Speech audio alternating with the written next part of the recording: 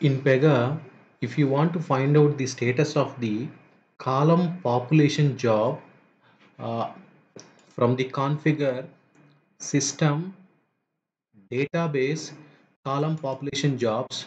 So here you can see the list of all the column population jobs and its status. Currently there are no column population jobs which are in progress. All are completed. You can find out the status and just click on the refresh all also.